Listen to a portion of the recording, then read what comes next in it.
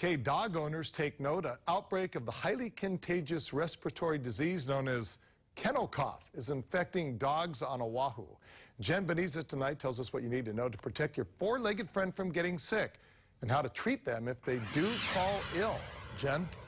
Dash, I reached out to more than 7 veterinarians and pet clinics around Oahu. All but one clinic reported a spike in cases of kennel cough.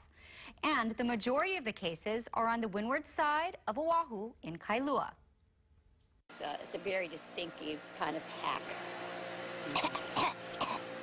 It's very distinctive. Best way I can put it. It's not a bark.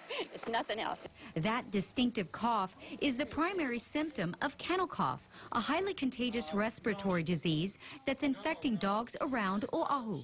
14-year-old Koa came down with kennel cough after her housemate Chica contracted it. She just sleeping with me, woke up 3-4 times, really loud cough, hack, and then and that's how I noticed something was wrong.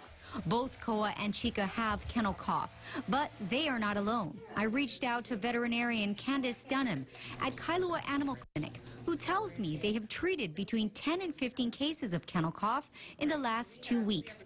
Makai Animal Clinic also says they've seen more cases than usual. So how do you know if your dog has kennel cough?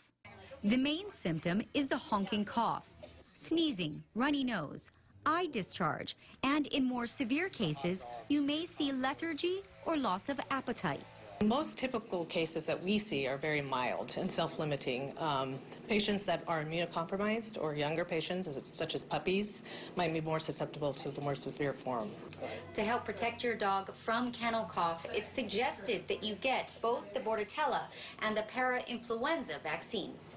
I learned that you should vaccinate your dog at least 5 days before you put your dog in boarding or daycare. But the vaccine does not guarantee your dog will not get sick. It typically will prevent them and limit their infection to a subclinical infection, which means that they don't experience symptoms, or a milder infection. But no vaccination, unfortunately, is 100% protective. But that was the thing. She had all her shots, and she still somehow contracted it. Dr. Denham says if your dog does have kennel cough, try to avoid interaction with other dogs since the disease is highly contagious. The best way to disinfect the area once your dog is sick is by using a bleach solution of about 1/2 cup of bleach to 1 gallon of water. Jen Beniza, KHON2 News.